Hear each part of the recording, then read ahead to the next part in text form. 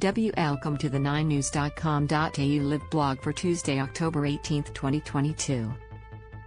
A father of two who died in a Sydney house fire was trying to save his mother from the blaze. Thousands of Victorians are fleeing their homes as communities face up to a week being cut off as the flood emergency continues. More rain is on the way for the east of the nation. And Foreign Minister Penny Wong has confirmed that Australia will no longer regard West Jerusalem as the capital of Israel, reversing a decision by former Prime Minister Scott Morrison. Towns could be cut off for a week as thousands flee Victoria floods. Father of two dies trying to save elderly mum from Sydney house fire, rain, and lots of it coming as weather events pass over nation.